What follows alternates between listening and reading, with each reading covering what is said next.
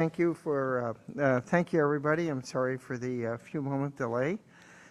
And in the absence of Commissioner Chang, I've been asked to chair this afternoon's meeting. So we'll proceed with calling the roll, please. Sure. Commissioner Chow? Present. And Commissioner Guillermo? Present. Great. I will read the land acknowledgement. Thank you. The San Francisco Health Commission acknowledges that we are on the unceded ancestral homeland of the Ramaytush Ohlone, who are the original inhabitants of the San Francisco Peninsula. As the indigenous stewards of this land, and in accordance with their traditions, the Ramaytush Ohlone have never ceded, lost, nor forgotten their responsibilities as the caretakers of this place, as well as for all peoples who reside in their traditional territory. As guests, we recognize that we benefit from living and working on their traditional homeland. We wish to pay our respects by acknowledging the ancestors, elders, and relatives of the Ramaytush Ohlone community and by affirming their sovereign rights as First Peoples. The second item on the agenda is are the minutes of the June 6, 2023 meeting. So the minutes are before us. We need a motion for acceptance. I'll move approval. And I would second all those. We have to ask for public testimony. There's no one on the line at this time, so there's no need to ask for public comment. Okay, so we'll proceed to the vote if there is no corrections. All those in favor, please say aye. Aye. Aye. All right, thank you. Okay, We can move on to item 3, the monthly contracts report. thank you. Good afternoon, Commissioners. Let me move this up a little bit. There, is that working? Great, thank you. There we go. Okay, we have 8 items in the monthly report this month. The first item is a contract with Haluna Health with the Population Health Division for their COVID response. The requested action is approval of a contract amendment with Haluna Health to increase the total contract amount with contingency to an amount of $5,528,789 and to extend the current contract term from January 1, 21 to 7/31/23, currently 2 years and 7 months, to 3 years and 6 months from January 1, 21 through 6/30/24.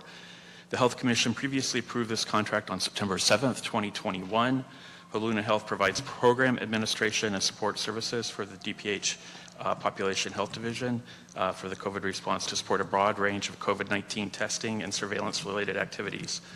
Of the proposed annual funding in the amount of $3,639,534, Haluna Health will receive a 12.1% administrative fee of $392,848, with the remaining balance of $3,246,686 going towards programmatic cost. The proposed amendment exercises the options authorized under Administrative Chapter 2142 authority.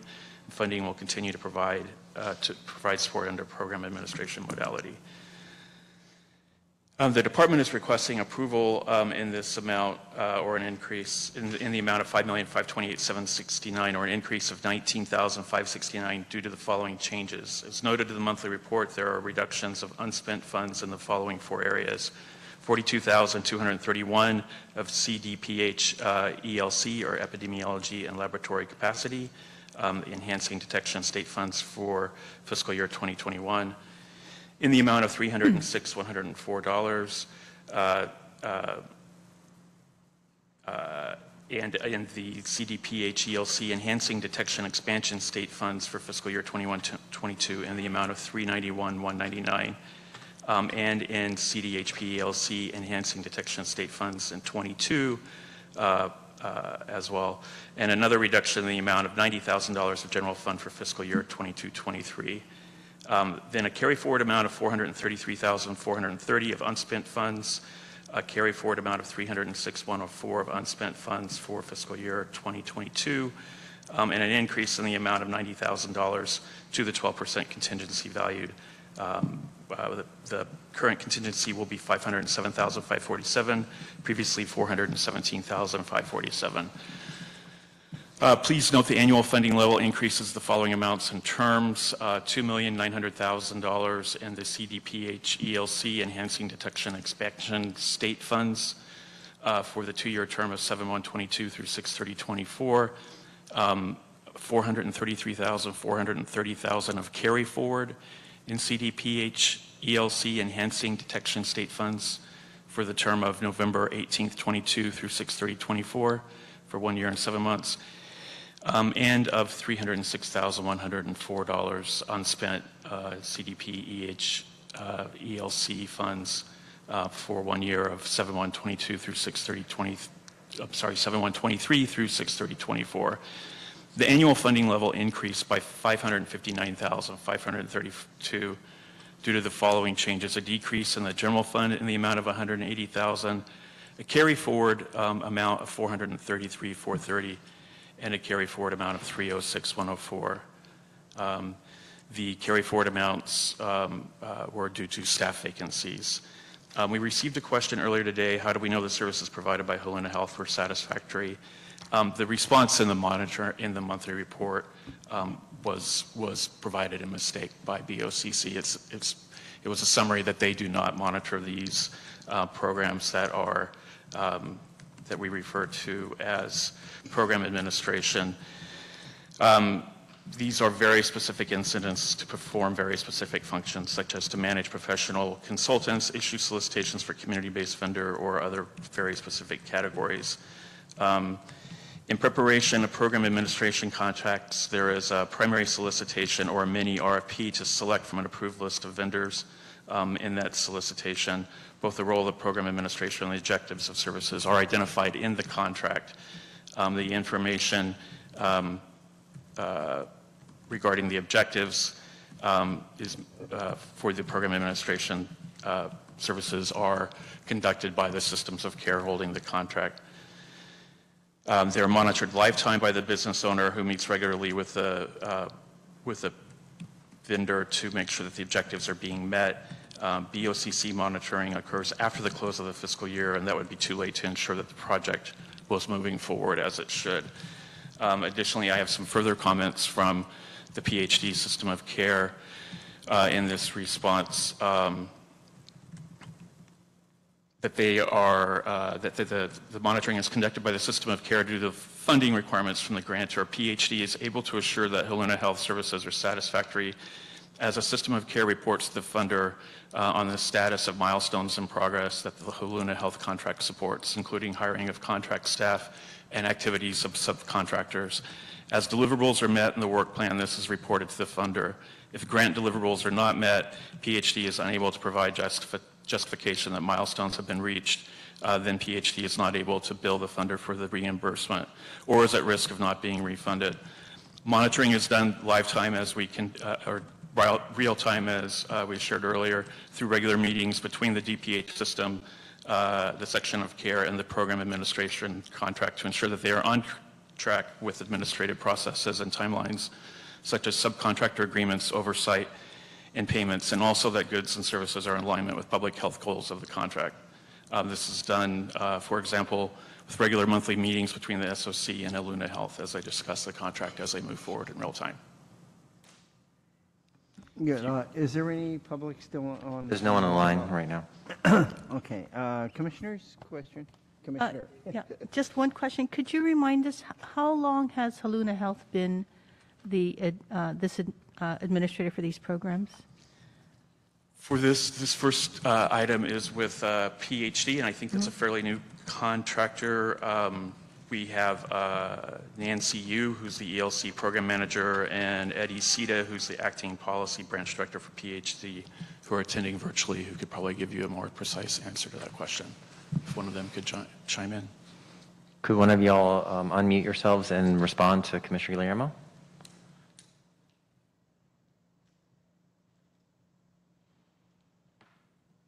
I see Nancy on there. Who else was it, Dean? Eddie Sita?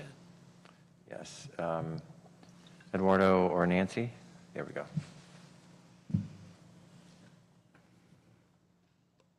Hello, Commissioners. Can you hear me? This is Eduardo Sida. Yes. Hi. So the Haluna Health has been administrating some of the LC contracts since its inception back in 2019. And they continue to do so and advocate for extensions. And so it was extended up to July 2024 of next calendar year. Thank you. Thank you. Thank you, Eddie. Any other question, Commissioner? No, on thank you. that. So I want to thank Mr. Goodwin for getting the information in regards to how you actually do follow, because it's a real-time thing, right? If they are behind, then you would have gotten complaints, and so I'm curious though. It suddenly struck me, you know, the number of programs for COVID have been declining. And yet this one goes up by about over $500,000. So if in fact there are less services, so this is by service rendered, and then that's what the payment is for in terms of even the fixed administrative costs. I mean, if people aren't doing a certain amount of education or whatever, and I know Helena Health was helping to administer even the administration, right, of vaccines and all in the past, and that will, you know, probably relate to the next contract also question-wise. Is this as you perform the services, then they're paid to the subcontractor, and then Helena Health collects its percentage, or is its percentage fixed regardless of whether services are rendered? That's a really good question. You know, the bulk of this contract is paying for consultant staff who work within the system of care to help support the services. I believe if Eddie or Nancy could more thoroughly respond to Dr. Chow's question about ongoing services and if those are staying at the same level or changing over time. Hello, this is Eddie again. So the level of services has been waning since 2019 as we continue to transition the COVID task force into the population health division. And so as we continue that transition, some of the consultant and contracting staff have been downgraded in numbers. And so the carry forward kind of helps support the continuation of these services as we continue to transition. But I believe the question about the top 0.5% is a fixed cost for the contract agreement. Okay, so even if we don't expend it all, because not all the services are rendered, they still get the $393,000? Is that regarding the top 0.5%? Well, that was the administrative fee. So I'm just wondering if the administrative fee is tied to the services, or that's just a flat fee paid for that? It's a flat fee that's tied to the percent of the total dollar amount that's invoiced for that period. So Oh, they get that's invoiced. 12% of what they Okay, spend. so it is related to whether or not services have been... I believe so. That's part of their indirect rate, I believe. Okay. All right, well, that makes sense. Yeah. And that was why I was kind of asking, because if otherwise no services are rendered and this was a fixed cost, then that would be, I think, another question. I believe that's correct, Eddie. This 12.1% administrative, that's more of an indirect rate than a flat fee that they get entirely, correct? Yeah, so each month they bill, and so it bills to the services they provided. Yeah. Okay, no, that's fine. I mean, that's appropriate, and as you say, as transition occurs, you know, we're really expecting, that's why you also probably have a number of excesses that you're rolling over. Right. Because there has been a decline in the number of COVID services offered and even administration, right? So that's We good. have it there just in case. Right. Well, while you're on the line, and to answer, I think, Commissioner Guillermo's question, also, by extension, we've been dealing with Helena Health and its previous name, PHFE, Yeah. For how many years? A very long time, more than Well, that's 20. what I'm thinking, but I mean, to give her a perspective, that is this, you know, somebody that I've been working with, I remember the name for some time, but is this a decade or 2 decades, or, you know, it's not a 2-year type Yeah, that's what I newly was- formed I know, yeah. organization? I would say over 20 years. I will confirm, and I Okay. will tell you when the first contract with PHFE started and send that to you through Mark. Yeah, thank you. We've been using them a long time. And so I think that was just trying to clarify the term of the contract. Certainly, the services are not in question. So can we go on to the next contract then? Yep, absolutely. The next contract is with Maitri AIDS Hospice. Requested action is approval of a contract amendment with Maitri to reflect a total contract amount with contingency of $14,130,444. The term of this contract will be amended to reflect a new term of July 1, 2017 through March 31st, 2027, total of 9 years and 9 months, extending the current term by 3 years. The contract provides hospice services for people living with HIV and AIDS and in need of 24-hour residential care facility for chronically impaired residents of San Francisco. The Health Commission previously approved the current contract amount and term on August 4th of 2020. The proposed amount exercises options authorized under RFP 25-2017. Additional funding will continue to provide support under the hospice services modality. This proposed amendment is subject to approval by the San Francisco Board of Supervisors, where it will be heard in the near future. We're requesting amount of the total contract amount with contingency, as stated, of $14,134,44, an increase of $4,594,103 due to the following changes: a reduction of total unspent funds from SAM, the State Office of AIDS funding, or also the Ryan White Part B funding, and general fund in the amount of $65,545 from fiscal years 17, 18, 18, 19, and 19, 20.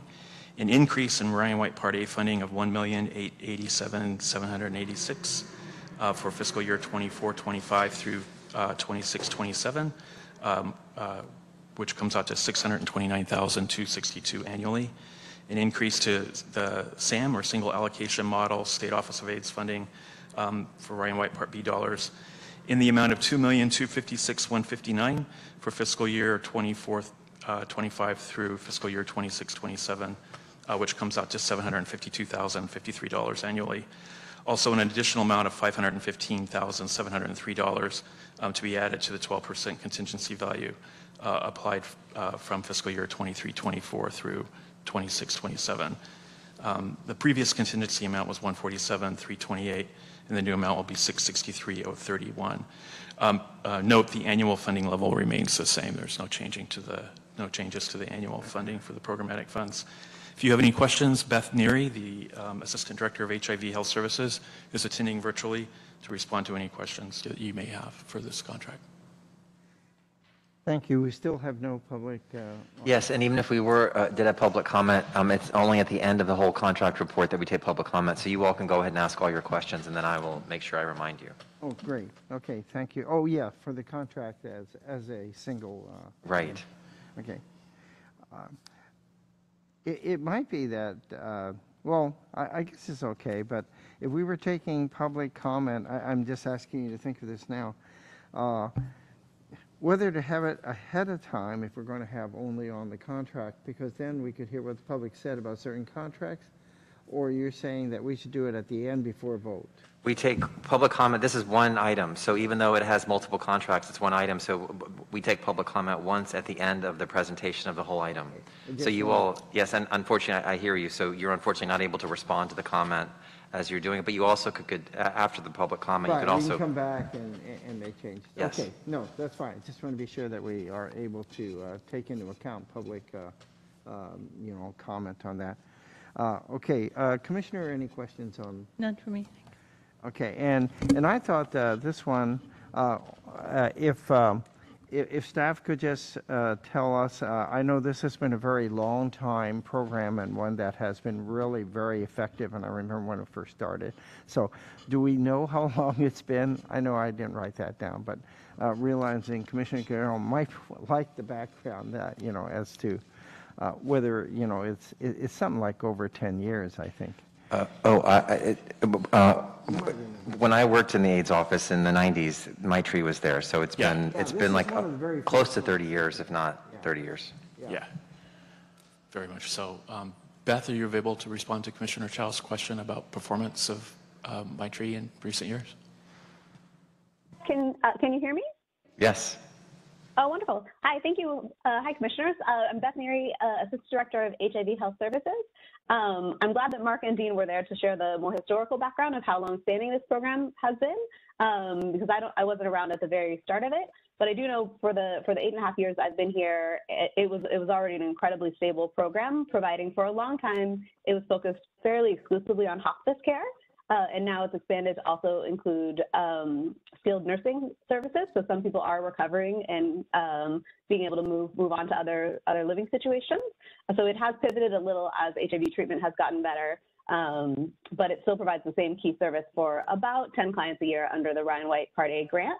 I'm sorry, about 10 clients at a time, 10 beds, and closer to 30 clients annually. And in addition, there's a small sliver of Ryan White Part B funding that is much newer. Around 3 to 5 years ago, that piece started when there was an expansion of state Ryan White Part B funds available, and that's to provide mental health services in both group and individual therapy programs. First, it was only to residents, and then as more people are moving out of my tree, some of the residents come back to attend group or get a little bit of individual therapy in their transitional time. That's a very small amount of the funding, but that's the newer element of the program. Great. Thank you. I thought it's such a, I remember when it started, it was really innovative and must be probably one of the first in the country to do what it was doing at the time. And it's really a pleasure to be able to, I think, recommend the continuation of this important service. So thank you. Absolutely. Thank you, Commissioner We'll Cho. go on to the next item. Okay. And the next contract. The next item is the second Haluna Health contract for strengthening STD prevention and control for the Health Department. Requested action is the approval of a contract amendment, total amount with contingency to reflect $6,287,182. The contract term will remain the same. The contract provides program administration and support services to the Disease Prevention and Control Branch in support of strengthening STD prevention and control for the Health Department, or PCHD, and strengthening syndemic-based sexual health care. Of the $988,815 in annual funding, Haluna Health receives 12.1% in indirect fees, we'll say it that way, for $106,732, with the balance of $882,083 going towards the PCHD programmatic cost. The proposed amendment is authorized under RFQ 36-2017. Additional funding will continue to support the efforts to reduce and educate the San Francisco target population about STDs and other communicable diseases.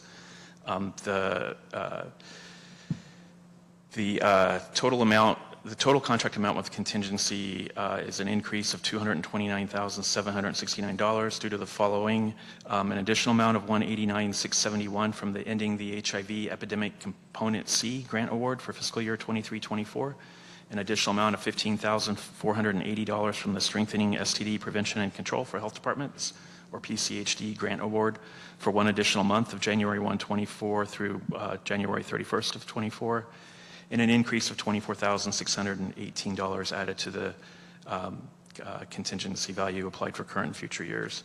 Previous contingency was $598,444, and the current amount will be $623,062. If you have any specific programmatic questions, we have Anthony Taylor, who's the HIV and STI program manager from the System of Care available. Okay, Commissioner? None. Thank you.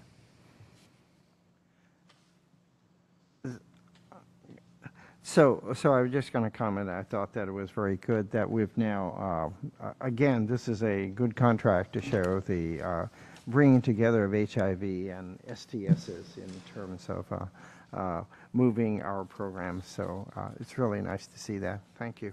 Absolutely. We'll go on to the next item then. Okay. Item number 4 is with Mission Neighborhood Health Center for the Mission Center of Excellence program.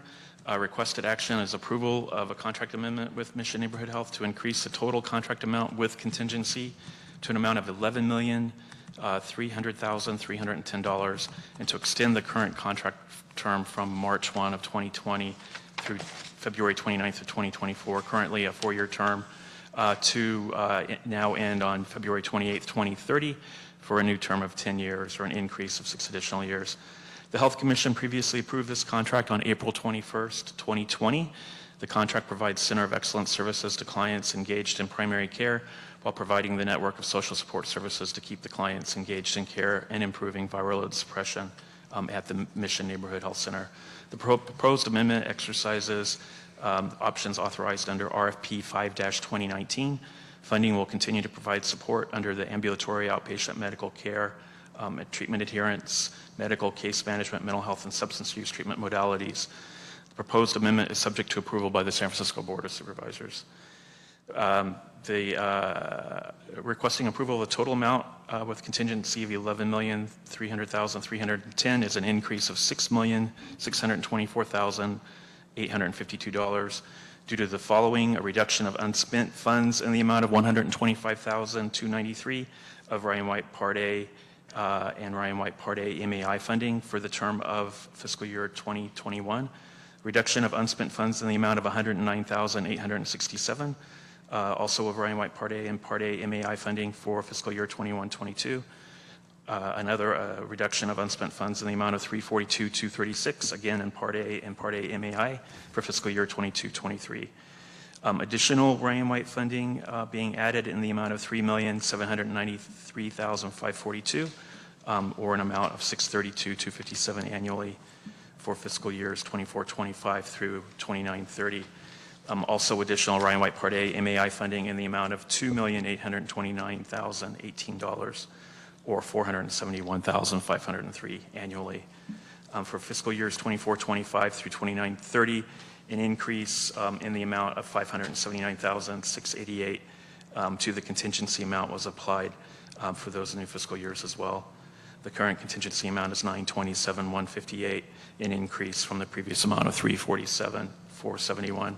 And please note the annual funding level remains the same. This is just to extend the term. Again, if you have any programmatic questions, we have Beth Neary, Assistant Director of HIV Health Services, to respond. Commissioner? Yeah, I do. I have a question. It's actually about the monitoring report. And this goes for Maitri as well. There's a section in the letter that speaks to reviewing the governance practices. And I'm just sort of wondering if there's, a couple of examples of what the best practices are that are being reviewed, just as an example, or just so that we can get a sense here of the kind of governance things that we're paying attention to. Is that from the fiscal monitoring or the BOCC I'm sorry, monitoring? the fiscal and compliance monitoring, yeah. The letter here, yeah. Michelle can respond to that for you. Thank you. Sorry.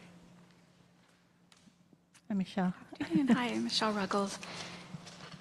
I happen to bring my PowerPoint description of all the BOCC monitoring. So I'm going to quickly...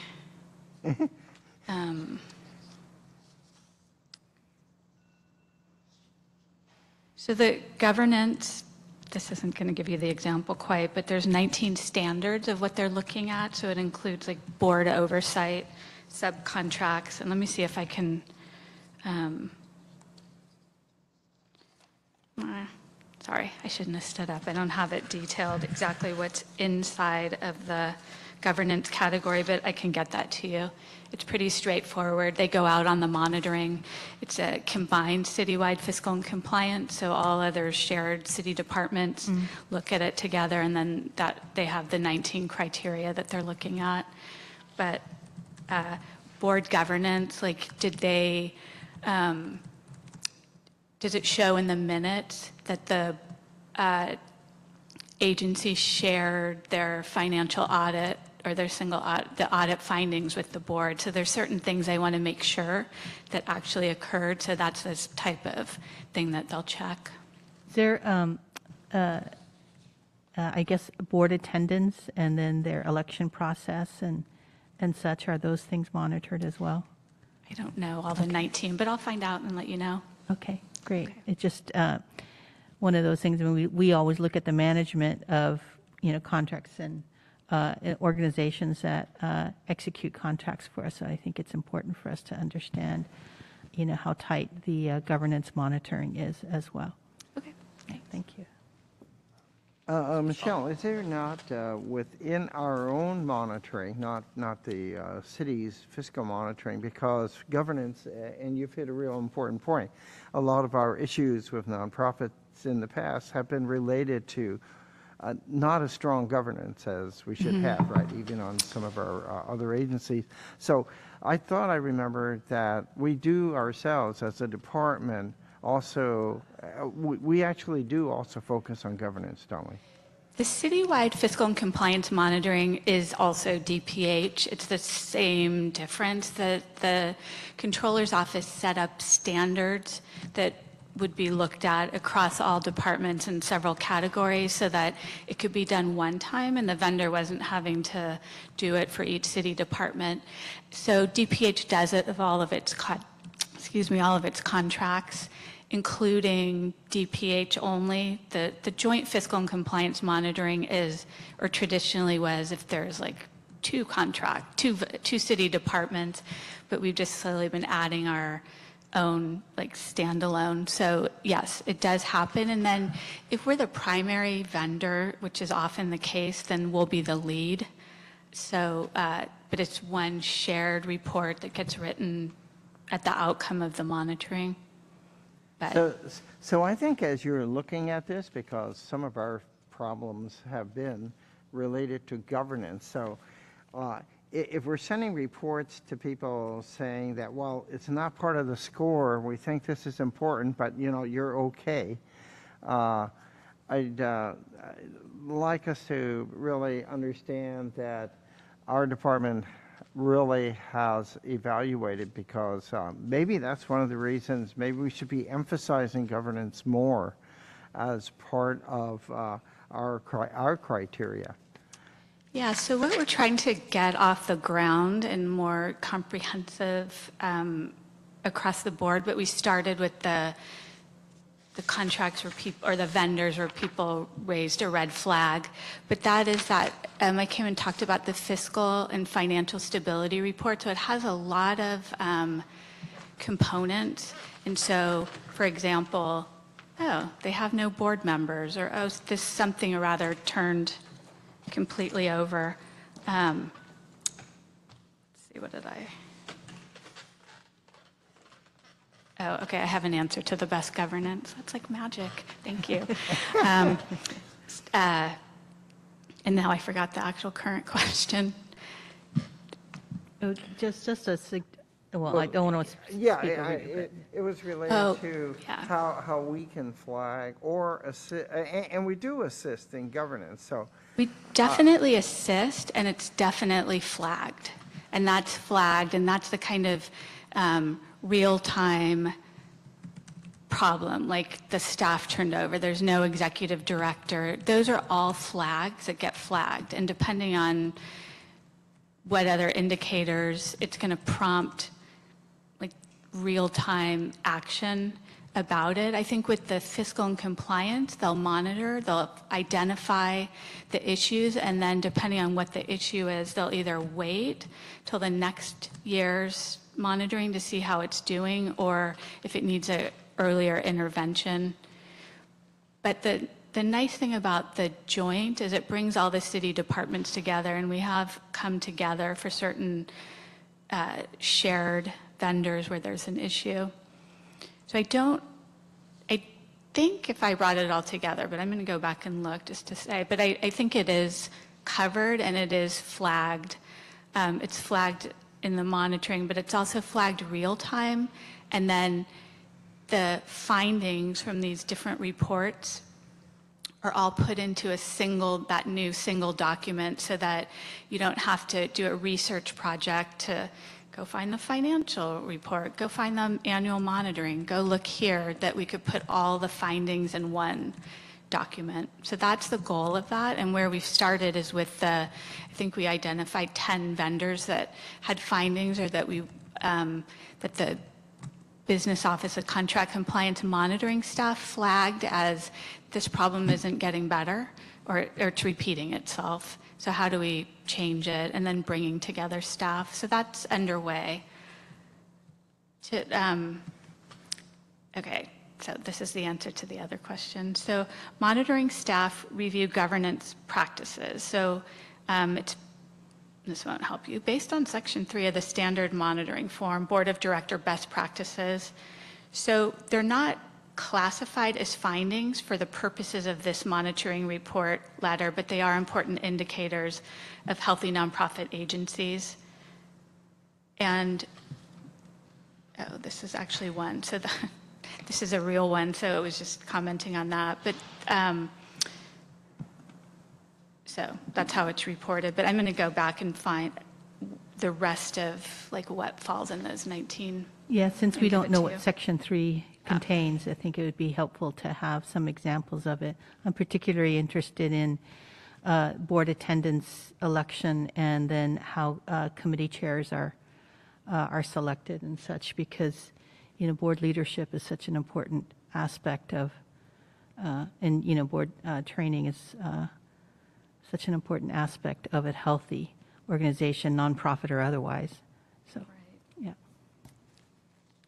Okay, thanks. Thank you. No, I think it helps clarify because this is a fiscal response, I guess, and therefore it's good that you pointed out that actually they do look at the issue of governance, but for scoring fiscally, you're okay. And then I guess if there were problems, they would list them, I guess, in this. We have a clean bill here saying that they are following governance best practice. So I think, as Commissioner Guillermo said, we should know what these best practices are in Section 3. So thank you. Thanks, Michelle. Can we go to the next one then, if we have no other questions? I think these are, again, two very, Institute is on here too, so this is a very, these two organizations have been here for a long time, providing very good services. It's good also to see that both of them have good governance. Thank you. Yep. Okay, moving on. Item number 5 is with Mental Health Management, Canyon Manor. Requested action as approval of a contract extension with Mental Health Management doing business as Canyon Manor for the provision of ongoing long-term care treatment services in a locked facility to increase the total contract amount with contingency from $5,530,000 to $9,980,000, an increase of $4,450,000, and to extend the current contract term from July 1, 2018 and ending June 30th, 2023 at 5 years to now end on June 30th, 2028 for a total of 10 years, adding 5 more years. The Health Commission previously approved this contract on April 1st of 2018.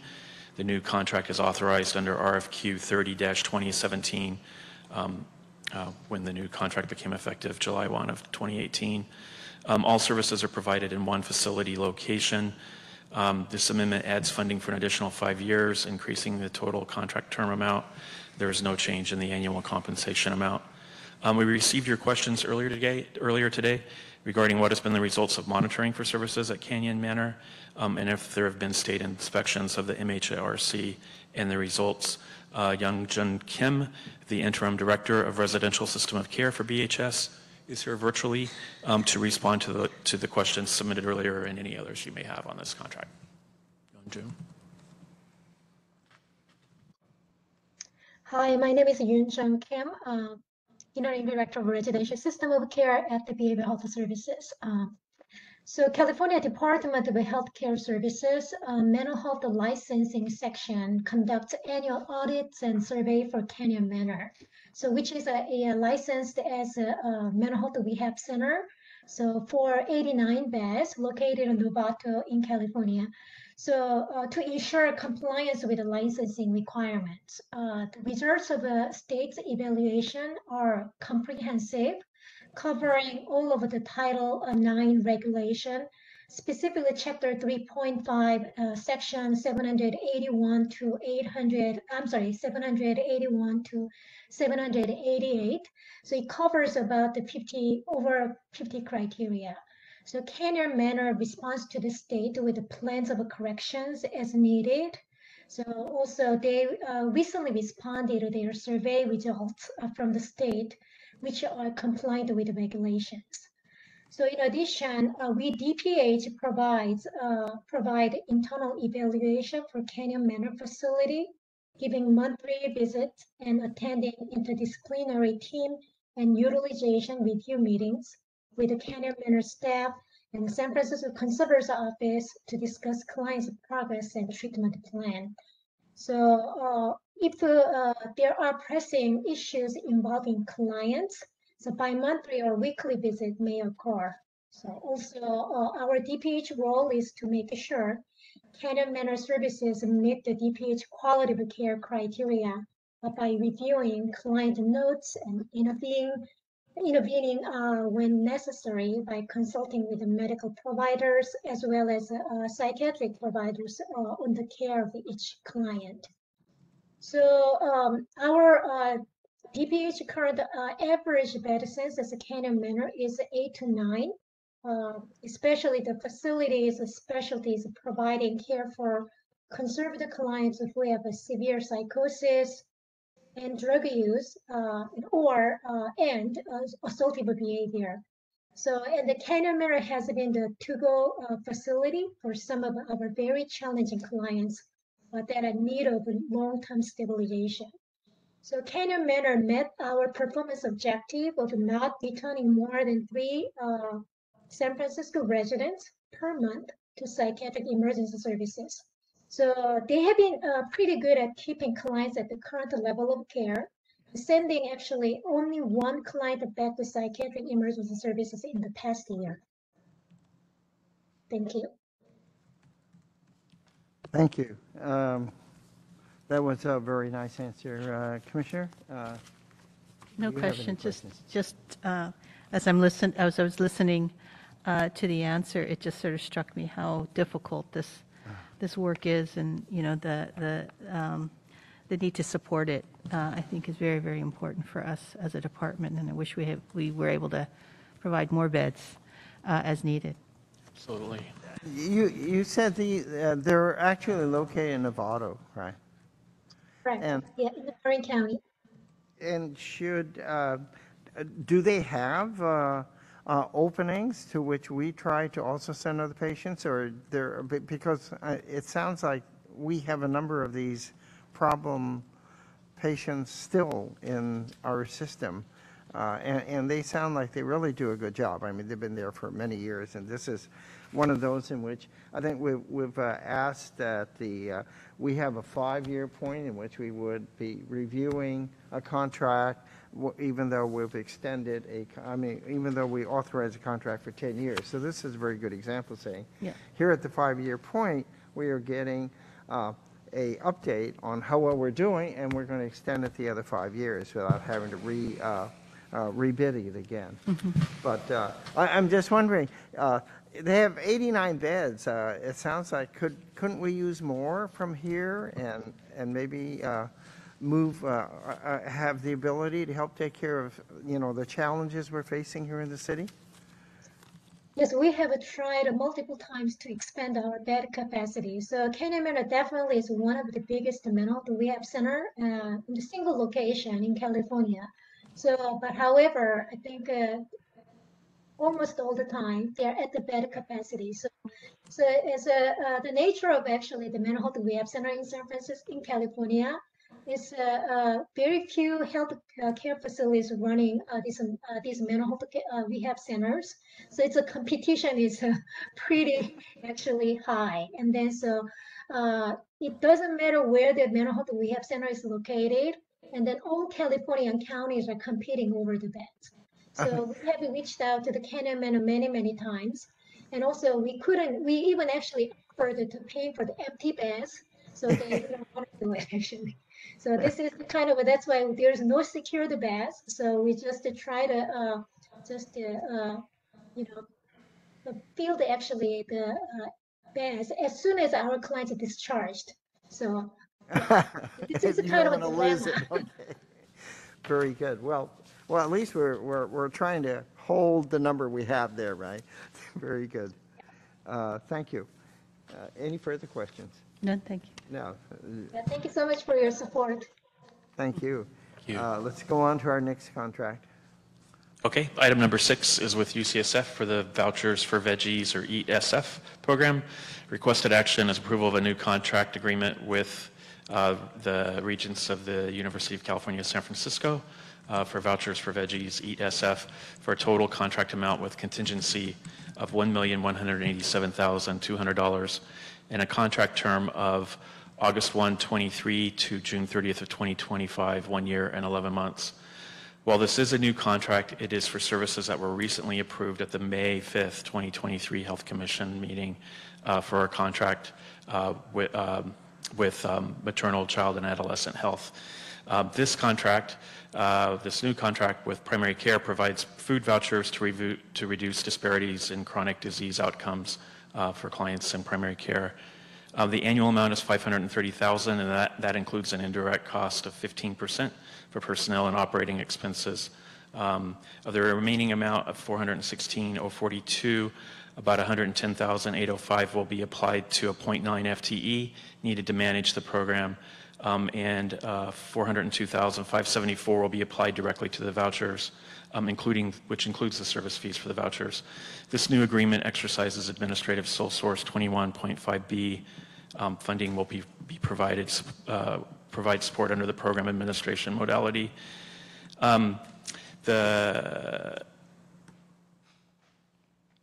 We're requesting approval of the total contract amount, $1,187,200 for primary care practice improvement program, or PIP, special revenue funds in the amount of $530,000 for 11 months, and primary care practice improvement special revenue funds in the amount of $530,000 for fiscal year 24-25, and an amount of $127,200 for the contingency value for both years. Please note the practice improvement program is San Francisco Health Plan's pay for performance for Medi-Cal clinics and medical groups to achieve improvements in system and health outcomes, as you are aware. Regarding the question submitted earlier today, the prior annual amount for comparison and the prior contracting, what was the prior amount for comparison's sake, and the prior contract monitoring report. This contract is an additional contract with a separate system of care for a contract with for services provided by Eat SF, which was approved by the Health Commission at the May 5th meeting. That contract that was approved in May was with a new contract with MCAH for 1 year, July 1, 23 through 6/30/24, for an amount of $1,064,000. Since this was the first contract and it just began on July 1st, 23, there's not yet been any monitoring or evaluation to share. If you have any programmatic related questions, we have Blake Gregory, Primary Care Director of Population Health and Quality, and she also serves as Medical Director of the Complex Care Program. She can answer any other questions you may have. Sure. Yeah, I have a question. Could you describe to us where again are these clients, where are they recruited from, or where are the sites where these vouchers are distributed, and how are they recruited? It's just, I know it's a recent program, so I know there's probably still. Where are they served and how are they recruited? Yeah. Dr. Gregory, are you available to answer that specific program question? I am. Thank you. Yes, thank you for your question. Can you hear me? Yes. Okay. Yeah, so these, all the clients we serve are within the San Francisco Health Network primary care department. So they're patients that are assigned to us and empaneled with us and actively seeking care. And the way we identify these clients is through registries by, including that include chronic diseases such as diabetes and hypertension. And so we specifically comb these registries for patients who have uncontrolled chronic disease. And again, they're all patients who are actively participating in primary care at our sites. And then once the patients are identified using our registries, we have a dedicated navigator who will reach out to the patients, offer the service, and offer, to enroll them in the Vouchers for Veggies program, and also offer additional wraparound chronic disease management services that include a multidisciplinary care team of a clinical pharmacist, a nutritionist, and nursing and primary care. Great, thank you.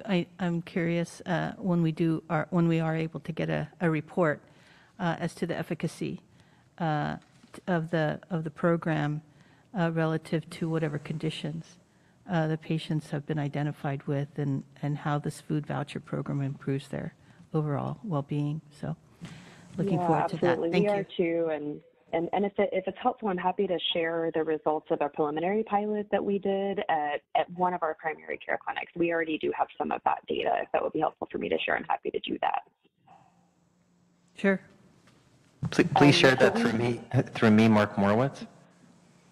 Okay. So, Mark, I would just send you those materials. It's not a report; it's a slide deck, but we can put it in whatever format is needed. Can you just let me know, Mark, what you need? Okay, thank you. Thanks. Thank you. Right, when you're still on there, you're talking about we're distributing it to the San Francisco Health Network, but is not the PIP program for only the San Francisco Health Plan, or it's for the entire network? As I understand it, the PIP funds can be applied to clients who are not SFHP members. Oh, So we're okay. offering it to all network patients, not just SFHP patients. That's my understanding about how we're permitted to use these funds with this program. Okay, so it'd be very good to take a look at what the pilot showed. Thank you very much. Thank you. Sounds like very innovative, not just innovative, but important. Next contract, please. Thank you, Dr. Gregory. The seventh item is with UCSF Ward 86 for the HALT Center of Excellence.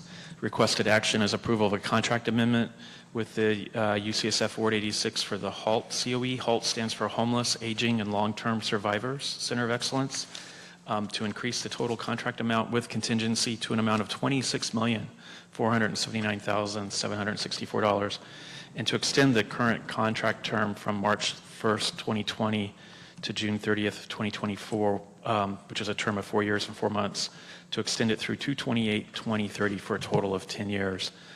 The Health Commission previously approved this contract on April 21st of 2020. UCSF provides primary medical care services through their COE model at Ward 86 with an integrated delivery system that also provides client supportive services there and with their subcontractor providers. The proposed amendment exercises options authorized under RFP 5-2019. Funding will continue to provide support under the ambulatory outpatient medical care modality. Again, this proposed amendment is subject to approval by the San Francisco Board of Supervisors. As far as reason for the funding change, for the new amount of $26,479,764, which reflects an increase of $16,480,892 due to the following multiple changes: a reduction in the unspent funds in the amount of $22 of Ryan White Part A funding for fiscal year 2021 and 21-22. Additional general fund CODB in the amount of $114,032 for fiscal year 23-24. Additional Ryan White Part A cost of doing business in the amount of $533 for fiscal year 23-24. An additional general fund in the amount of $12,573,230, or an annual amount of $2,514,646 for the term of July 1, 2024 through 6/30/2029. Additional general fund funding in the amount of $1,676,431 for July 1, 2029 through 2/28/2030, prorated for 8 months because of the change in the fiscal year. Additional Ryan White Part A funding in the amount of $94,572, or $15,762, prorated for each fiscal year 24-25 through 29-30, and an increase in the amount of $2,023,116 to the contingency value, which was applied through fiscal years 23-24 and 29-30. The current contingency total will be $2,024,957. Previously, the amount was $1,841. Please note there is an annual funding level reduction of $41,250 due to a one-time additional general fund in the amount of $155,812 that was included for fiscal year 22-23 only. partially offset by a 4.75 general fund cost of doing business in the amount of $114.29 for fiscal year 23-24, and a 3.5% Ryan White Part A cost of doing business increase of $533 for the same year. If you have any additional programmatic questions, again, we have Beth Neary, Assistant Director of HIV Health Services, available to help with those. Commissioner? Just with regard to the patient satisfaction surveys, will they be when will they start being implemented again? You know, from what I remember from the note that BOCC had provided, I would imagine that they should be available in the next monitoring cycle to follow this one, which was for, hold on one sec.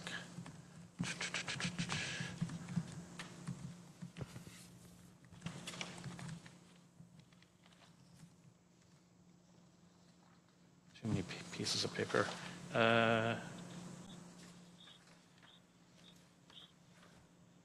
Yeah, the last monitoring was for fiscal year 2021, so hopefully when they do the report for 21-22, there will be some client satisfaction surveys that have been delivered that we can speak to. Hopefully, offhand, I don't know for sure. I can check and follow up. Okay, I mean, I think it's a similar question that we've had with a number of the contracts that have been suspended in terms of the satisfaction surveys and such because of COVID. So just wondering when all of that will start up again. Okay, I will check with the system of care and let you know. I can also share a little bit can on you that. respond? Yes. So Bill and I attended this monitoring visit this year, and they weren't ready to prepare. So the next monitoring may not have their results from their survey, but they have started issuing the survey. In the past, they had done a separate paper survey in clinic, but that hasn't really aligned well with COVID. And since their Ward 86 is part of the San Francisco Health Network primary care site, they are already participating in some telephone surveys on a monthly basis with a random sample of patients. And since their their patients are almost entirely HIV positive, they do have some prevention patients as well now, but essentially their clinic-wide survey will also serve for their survey for these programs as well. So we will have that on an ongoing basis, and it's been collected yet, but not yet analyzed and responded to. Thank you. Thank you, Beth. Further questions? No. If not, then we'll move on to our next contract. Okay. The item number 8, the last item on this month's report, requested action on the approval of agreement with Horizons Unlimited of San Francisco for their prevention education program to continue services that were previously provided in former contract ID number 1000100302. The total contract amount with contingency for this new contract is $1,891,328 and reflect a term of July 1, 2023 through June 30th of 2025 for 2 years. These services were previously approved by the Health Commission on December 4th of 2018 and also on May 2nd of 2023 for the previous contract I just referenced. The contract will continue the prevention education program that will provide substance use disorder prevention activities to elementary, middle school, and high school age students and their families residing in the Mission District and throughout the city and county of San Francisco. This agreement is authorized under a 21.8G grant waiver. The reason for the change for the total contract amount of $1,891,328 is the annual funding for fiscal year 23-24 of $827,787. Funding for fiscal year 24-25 also includes a CODB increase for a total amount of $860,898, and a 12% contingency was added to the current and future years for $202,642. Again, total requested amount for the 2-year contract is $1,891,328. For comparative purposes, the same annual amount for these services of $827,787 in this contract is what was in the contract that you previously approved in May for the last fiscal year. In the other services in that former Horizons contract will be continued in that previous contract that was funded through the RFP 26-2016.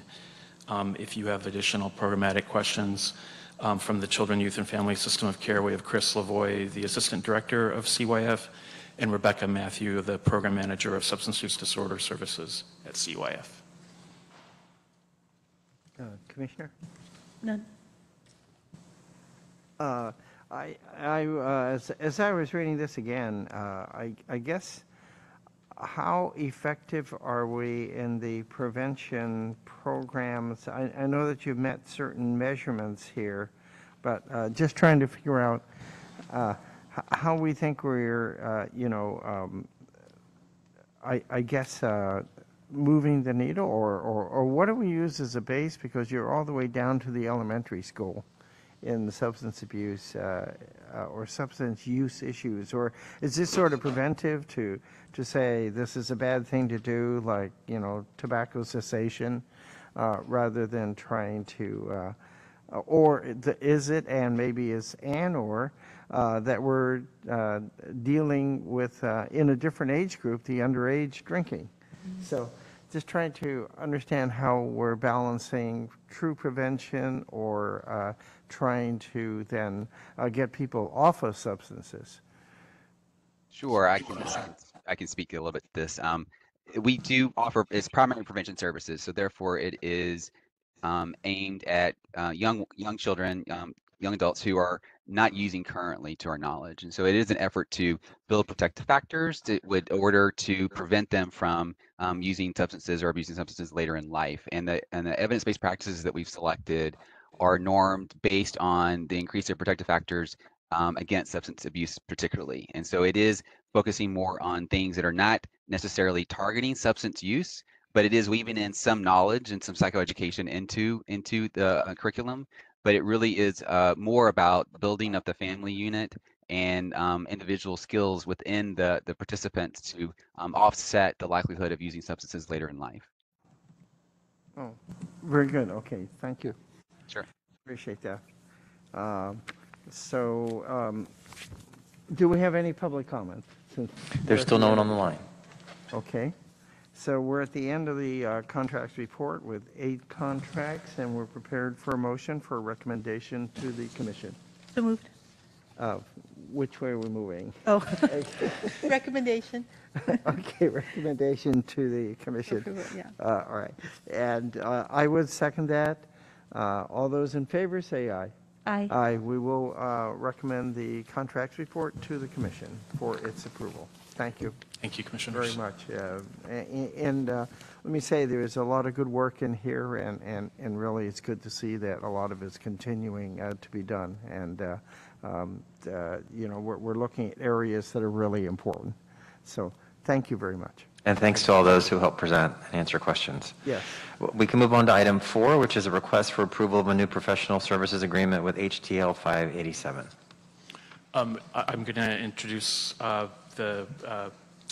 Joanna Eveland, who is the Chief Medical Officer of the Whole Person Integrated Care, to introduce the program and answer any questions you might have. But before I do that, we had a question earlier today asking about what is the option to extend, and will any extension return to the commissioners? The monthly units of service in this new contract, in the memo you'll see, are estimated to be $100,000 a month. Initially, this contract has a term of 10 months.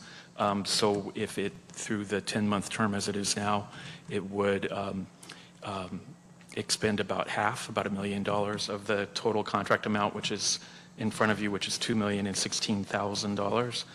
If additional funding beyond the total approved amount of $2,016,000 is needed, then the contract would return to you all for approval.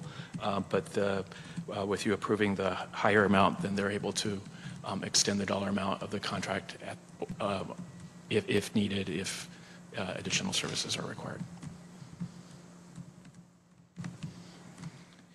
And then one thing to also note is in the initial copy of this, it referenced that these services were used for placement of clients who have tested positive for or been exposed to COVID or other communicable diseases, but there's also a managed alcohol program that's part of the placement as well. And Dr. Eveland is here to introduce the program. And I emailed that version of the contract to you all. Good afternoon. Thank you for having me. So the purpose of this contract is to provide hotel rooms for 2 separate programs housed in one hotel site. The first, again, is our isolation and quarantine services for people experiencing homelessness, and the second is for our managed alcohol program. For those of you who aren't familiar with our MAP program, Managed Alcohol Program is a 20-bed residential program serving people with severe alcohol use disorder who do not have abstinence as their treatment goal. And clients receive alcohol fixed doses in a medically monitored setting. We believe individuals do not need to want abstinence in order to be offered support and dignity. In terms of the communicable disease services already at our current site, in addition to COVID, we've been able to offer isolation and quarantine to people with Mpox, receiving tuberculosis treatment, antibiotic-resistant infections, as well as syphilis treatment for pregnant people experiencing homelessness. Just to add to the question about potential extension of the site, we've actually been looking for a new home for this site for the last 2 years, have toured many different hotels, are now moving on an expedited timeline due to learning of seismic retrofitting needs at our current site, which for a program serving very vulnerable clients is obviously not a place we wish to continue to operate. So if we're looking at other new permanent sites, and some of them are potentially require construction. So if there were delays in that move to the permanent site, we would seek an extension. Our goal is to move this program as few times as possible because the client population served is so vulnerable. Happy to answer any other questions. And you said, Mark, that you sent us a revised?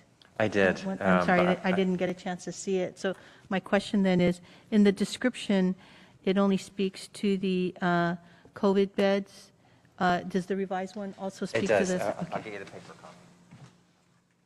It does add managed alcohol program, but it doesn't actually specify how many are divided into each. Right, so my understanding is the hotel would offer us 31 rooms, a few of which will be used for administrative and office space, and then we would have about 6 isolation and quarantine rooms, and then 20 rooms for the managed alcohol program. So if the beds aren't needed for COVID, later on, will the beds that are reserved for managed alcoholism, are they going to remain? Or do they go away also? So the managed alcohol program, we hope to continue on an ongoing basis. So assuming we get to a place where we will no longer need isolation and quarantine for communicable disease, we would hope to continue the MAP program. I think what we've seen in the last few years is there probably always will be some need, again, beyond COVID for diseases like tuberculosis, syphilis treatment, and that for people experiencing homelessness, being able to offer hotel-based treatment really improves people's ability to be safely cared for and cured. Okay. Does that answer your question? Yeah, thank you. So it's marked as rooms and services. So you've kind of described the 31 rooms. So how much also pays for services, and what kind of services are we providing for COVID versus in regards to the managed alcohol? I mean, what are we doing for each of these cohorts? Right. So in addition to the hotel site and the DPH staff services provided on site, we also have a community-based organization partner, Community Forward, who's our existing partner for our managed alcohol program, medical respite sites. I believe this contract is just for the hotel sites. Did you have details on, is this including? Yeah, I'm happy to look into, if there's things like laundry or other pieces that are incorporated.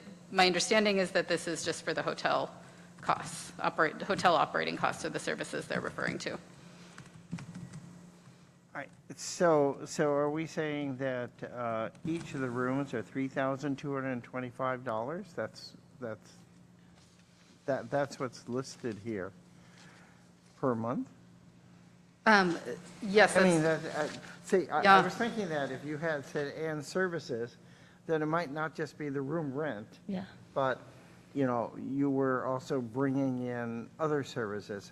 I'd imagine that you'd have to have linen, you would have to have cleaning or whatnot. So I'm really curious, what was the base rate for paying for the room versus what other services are being provided? We've heard all these stories of different times that we've rented rooms for the homeless, but it looks like, and I don't know what's provided for them, but it looks like sometimes, it's kind of left in disarray and not very well taken care of. So I can't imagine, staff allowing certain things to happen in rooms that we read about that all of a sudden then, the hotel management owners come and say, now you owe me so much money because you haven't kept up the place. So that's what, what was curious. These are not medical services, but they must be some sort of services.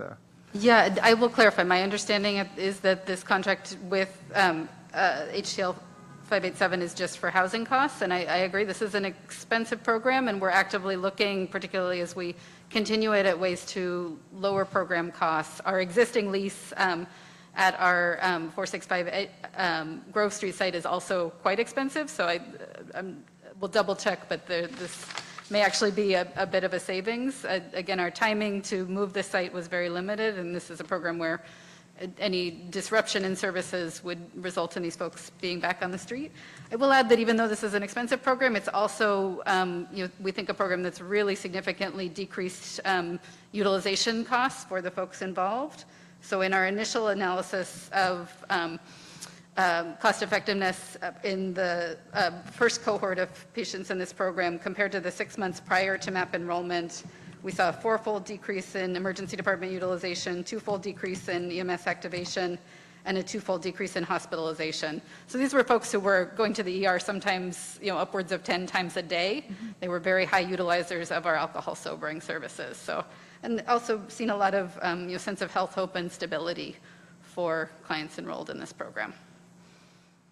So what's the turnover? I mean, how long do people stay in this program before then either being housed or hopefully not put back on the street? But right, so this is a longitudinal program where people stay as long as they need to, and I think we're seeing, given the high acuity of people involved, that's often going to be quite a long time. So, the average length of stay over the total duration of the program is 7 months, and then for the last year, the average length of stay has been 11 months. And that, we're encouraging people to stay as long as it's the right environment for them. When people decide it's time for them to transition to permanent supportive housing or other settings, we help them to do so. But again, these are very sick folks who are not treatment seeking. so you want to go over those statistics again in the report that you said, only so that we can report it to the remainder of the commission? I mean, I think that's sort of impressive.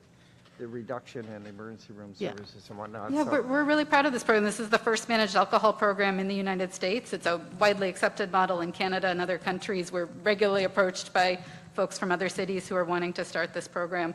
So 4-fold decrease in ED utilization. And again, so that was from a total of 540 emergency room visits for the participants down to 147. Alcohol sobering center visits went from 756 visits in 6 months prior to 60 visits. And that's for the clients or the residents that are actually in the hotel, right? Yes, people who are enrolled in the MAP program in our initial analysis. So 2-fold decrease in emergency medical services activation and 2-fold decrease in hospitalizations. What I would suggest, though, is in the contract, in the breakdown of items, it says rooms and services. So if this is really just for the rooms, it should just say for the rooms. And it is still quite a high cost per room. I mean, that's part of why we're seeing this as a temporary location for the program. For a permanent location, we're really looking at sites already owned by the department where we won't be paying these kind of monthly rents. It definitely does not feel sustainable in the long term. And this is a program we want to continue long term. Yeah, I mean, given how impressive the results are, I do think it becomes overall cost effective, but I also think, just from a public perception, if, a one-bedroom apartment in San Francisco is $3,500, but you're paying, $3,200 for a single room with no services, that it's hard for people to understand what the overall benefit is relative to just looking at the costs. So, but especially if it's really just for the rooms and there's no services. Yeah. Okay, we'll definitely get back to you with that information. Again, my understanding is this is rooms and perhaps the services associated with keeping, rooms going, but not any of the clinical or support services that our staff or our CBO partner is offering. But again, those statistics are quite impressive. So I would agree with Commissioner Chow that, if we could share that data with the rest of the commission, that would be really, really important somehow also. Yeah, I'm happy to come back and talk further about this program and share updated cost effectiveness analyses as well. Thank you. Good. Nobody on the public line? No one on the Great. public line. So we can have a motion as to what we want to do with this contract? Okay. Again, move to recommend to the full commission. Okay, and I Approval. will second that. All in favor, please say aye. Aye. Aye. Okay, thank you very much. Thank you for your time. Really appreciate the information, too. And thanks for the great work, too. Item 5 is the annual source waiver usage report, and this is a discussion item. Would you like me to pull up the presentation, or are you just using it as a talking point? I You don't have- need the presentation. I read the, Okay. yeah. Great. Thank you, Mark. Okay, Michelle Ruggles, Director of the DPH Business Office. And I just wanted, starting back in 2015, we agreed to bring this report to the Health Commission. And so the specific report, which we call in shorthand the Sunshine Ordinance report, is a report of sole source waivers that the department entered into in the prior fiscal year. And specifically in the ordinance, it's professional services contracts that the department entered into during the past year. Beginning this year, we're also reporting on the usage of, or we're reporting on sole source grant agreements. And the terminologies, grant agreement, for what we're used to in DPH, often speaks to grants that you apply for and you got federal or state funding. In this context, what grant agreement is speaking to is the boilerplate, which is there's professional services contracts and grant agreements. So it's kind of the same thing. There's some different procedures that go with grant agreements. Back in January of 2022, the Board of Supervisors updated Chapter 21G for the grant agreement. And when they did that, DPH jumped on. We were part of helping make sure it fit what we needed. It fits better, in my opinion, for nonprofit contracted services. So we then came to the Health Commission and sought approval to use grant agreements and the approval process that's required in the legislation for approving our usage of sole source waivers that meet the category. So included also in the legislation was a requirement to start reporting annually on how many grant agreements a department entered into during the prior year. So this is the first time that you're seeing it. So what you have are two separate reports in the one attachment, and the sole source agreements that I was calling Sunshine Ordinance is really part of Chapter 6724. And so those sole source waivers, except for one category, are all approved by the Office of Contract Administration, or OCA. At the end of each year, OCA publishes a report that's all the sole sources that the departments have entered into. So while the ordinance is for professional services contracts, the report done by OCA is everything, commodities, like just widgets.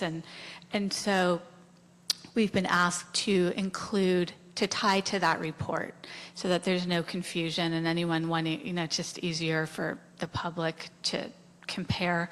So the report you're seeing this year is longer for fiscal year 22-23, and it has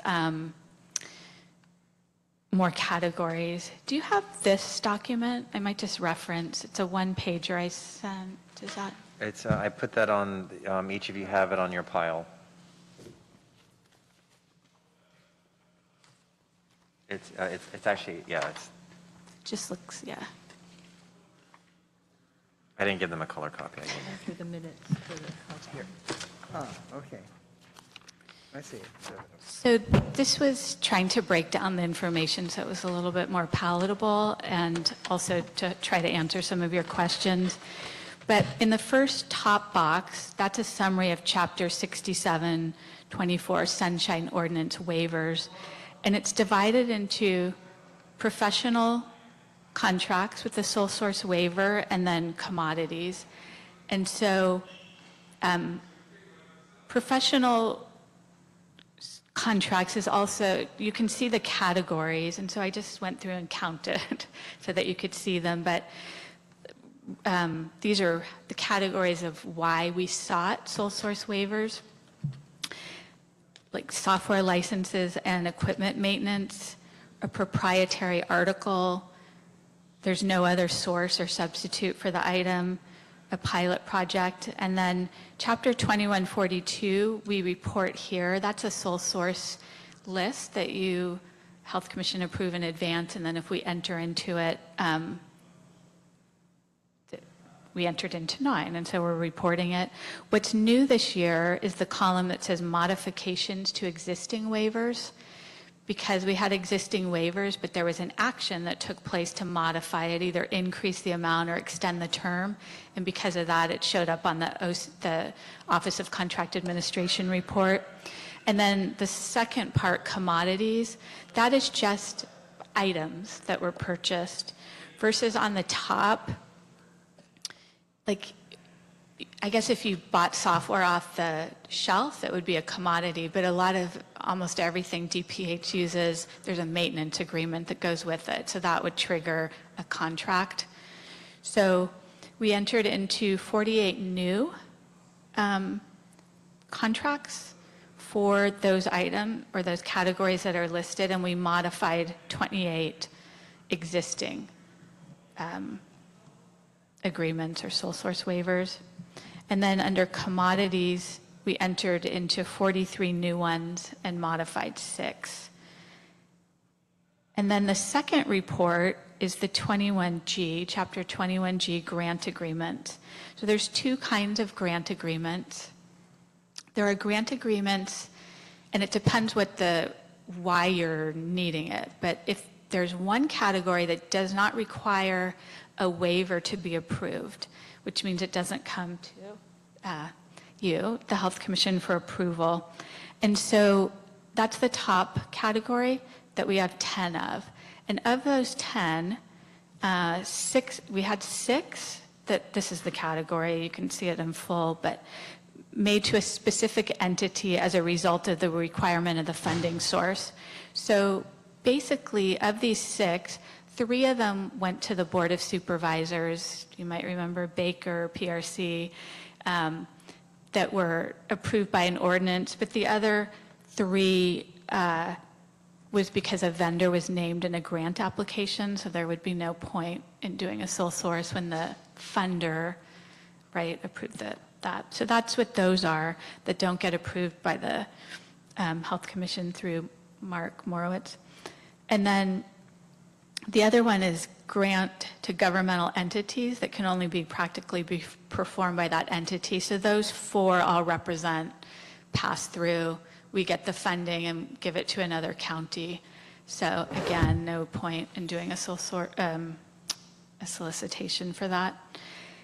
And then the next category is the category that you approve the individual waivers. And so the way that we've used it, it's the same. There's 2 criteria that we're allowed to use to seek a sole source waiver for a contract. And we use the same example, the same criteria, but I broke it into what the two different things are. So of the 8 that we entered into in fiscal year 22-23, 3 of them were new initiatives that needed to get off the ground, like street crisis response team, the trucks going around. So when there's a new initiative and it fits, we're trying to make it a grant agreement instead of a professional services contract. So that's what those 3 were, was to get new initiatives. And then the other 5 are all the same category, and it's in fact, Horizons is one example that you just approved in your agreement. We had 5, the substance abuse prevention plan has federal guidelines, and the federal guidelines have been delayed, and they don't want to do the solicitation until they have the federal guidelines. And so we have pulled that program out of the master contracts because the old solicitation expired, and we're continuing it. We put 2 years, that's what you just approved for Horizons, but we hope, it's actually by next July, that we will have the federal guidelines and reissue the solicitation, and then new vendors will be selected. So in this example, the approval from the Health Commission allowed us to continue existing services, addressing that there's this weirdness of lack of guidelines and that we needed more time. So that is how we used the sole source, or the Chapter 21G, this past year. And it's really DPH. Maybe there's a random 1 or 2 in the past, but this is us jumping in now, so this will be a longer report. And so we submit the report to the board, and then, I don't know if there's anything else that you have questions on. I did, just as a reminder, at the end of the PowerPoint presentation, I documented from our prior presentation the sole source waiver approval process, how that flows, and then some of the common reasons the department seeks the sole source waiver, which the most common are, we just discussed it, which is new initiatives and gaps in solicitations being issued or complete where we want to continue the services. And commissioners are still no one on the public comment line. So the back page you want to explain? Oh, sorry. Yeah, there's a back page. I just went through and totaled the categories. Your question, whoever's question that was just like a totally logical question. What is the percentage of sole source to total funding? I have to think about how to do that. The problem or the challenge is it's not apples to apples. I can tell you our annual funding, right? 1.1 billion just for, this is across the whole department, for professional services agreements. But the waivers are approved for multi-year. And so it's not really comparing apples to apples. And then if I go and I get all the contracts approval, it's going to be like billions of dollars for the whole term. So I don't think that's super meaningful to gauge. So I think maybe what I would look at for the future, and the future can be sooner than later, the next year is like how many contracts. Like if we have 300 contracts, 3 are sole source or something like that. That maybe, I don't know, but I'd be open to ideas. But that's why I couldn't answer your question. I just gave you the total funding just to sort of have something. Might there be a way then to break down how many are 3-year or 5-year by amount or by number? We could do that. It's that gives a little bit more of a right. context, yeah. Yeah. But then are you comparing it to 1 year of total funding of that type? Or, I don't, yeah, so 1 year, 3 year, 5 year, I don't, whatever, Yeah. but if what we're trying to understand, I'm not quite sure what the purpose of the dollars in review are going to, yeah, so maybe a little bit Yeah, more thinking about it, yeah. I would agree. I guess the question that was in my mind was, within sole source on an annual basis, how much did the sole source contracts represent as part of an annual? So if an annual basis we're at 1.1 billion, let's say, that are in contracts, then is it that 1 million is Right. in the sole sources so that then they're less significant? Or is it that it's 900 million and Yeah. therefore everything's in sole source? I mean, it's just sort of taking the two extremes. Yeah, the contracts or agreements, grant agreements that we set up with nonprofit agencies, that is much easier to look at annually and kind of pull it out. And we could do that. The challenge with the hospital commodities and is that they have a contract that's for an amount, for a term, but it's not, like, they don't provide I'll just say, I don't think, it's not usually a 1-year budget. It's here's your budget until you run out of money within this term. So it's a little bit, we kind of wedge it into our reporting so that, just to give you an idea, a projection of the annual amount. But that would be harder on the hospital side but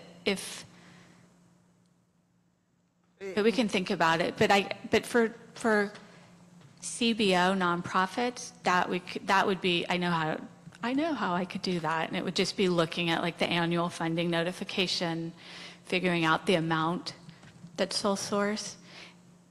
Yeah, I think the real, sort of the real issue is,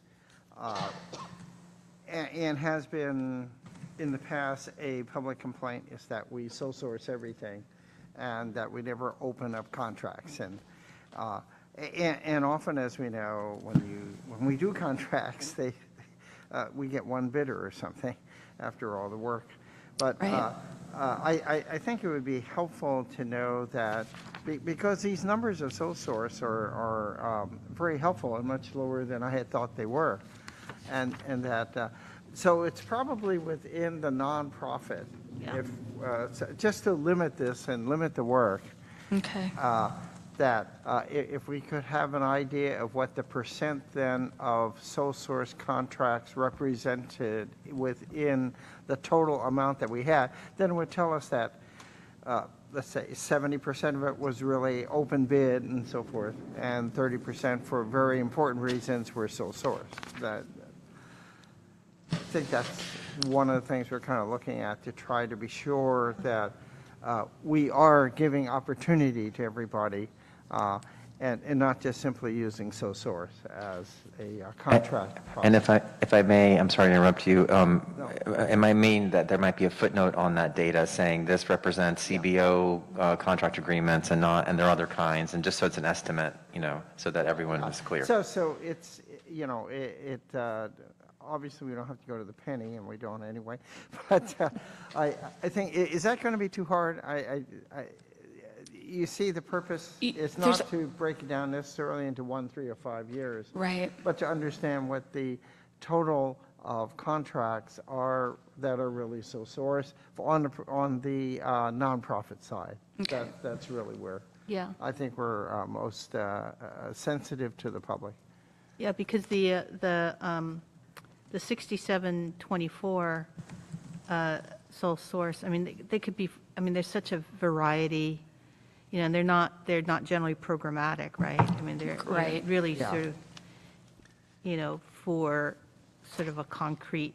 It's for delivery. operational support Yeah. for the Right. department, So- by and large. Yeah. And it's actually, as Commissioner Chow said, it's really surprising how low it is actually compared to the overall department budget. So it's a little bit surprising. So even that, I think, is useful to know. Yes. That, yeah.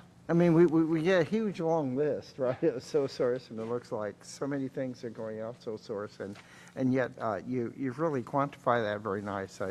That's a lot of work, and thank you so much. And so we just simplify it to say, what is the annual that is under the nonprofit side? I think the footnote Mr. Morwich was recommending is also very useful, so that then you can footnote the report and say, if the nonprofits, it was only so much or 8% of our total, our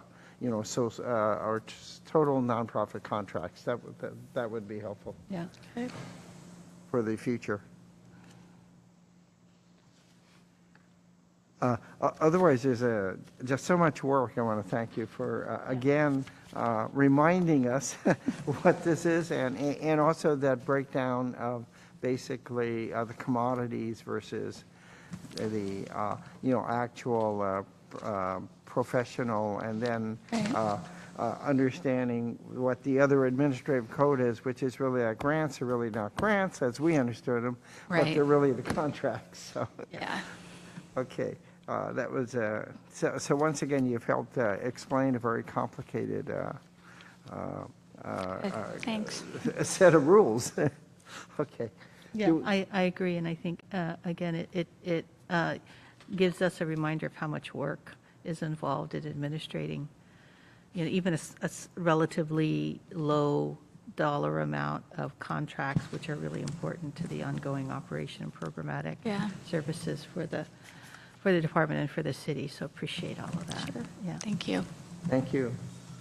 Where are we now, Mark, in our agenda? So I'm going to note again, there's no one on the public comment line. We are on item 6, emerging issues.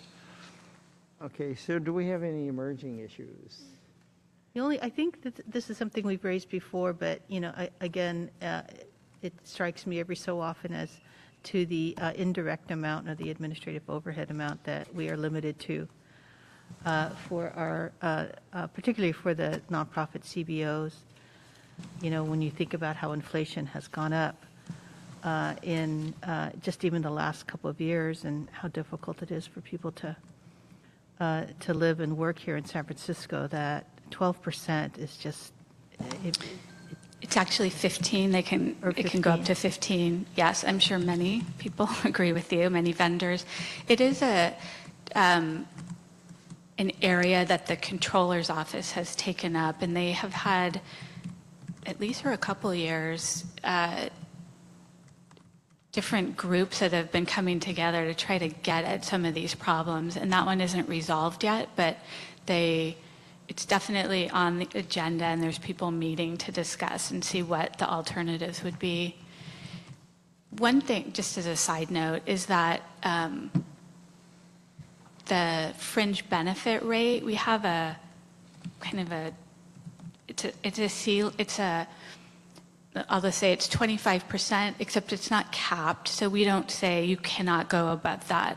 That's just like a baseline. And then if that is too low and it needs to be 30, you just need to come back and explain how, where you're taking the money. So there are some things that are built in. The other thing that the city is implementing is trying to build in a cost of doing business into the contract year, to project, I'm making up this amount, but let's say it's 3%, but when the mayor's office gives us our city budget, put the 3% in as inflationary cost. Mm-hmm. Maybe on the other side, when we have to balance our budget, we have to come up with solutions to address that, or not to address it, to accommodate that.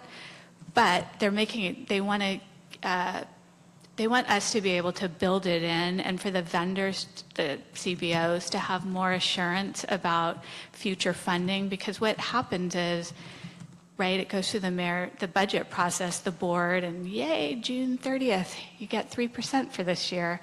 So it's late, especially if you're doing negotiations. So that's another thing that's going to be a change into the city contracting, where we do 5%, 5-year terms, but we'll be adding a piece, and then if funding's available. So there's things around the edges that are being done, but I hear you, and it's definitely a topic that's being worked on. Yeah, yeah. Thank you. I appreciate that information. All right, may we go to public comment, and there is no one on the line, so a consideration for adjournment whenever you two are feeling ready. Well, I don't know. I will move to adjourn then. Okay, I will second, and all in favor, please say aye. Aye. Aye. Thank you very much. We are adjourned. Thank you.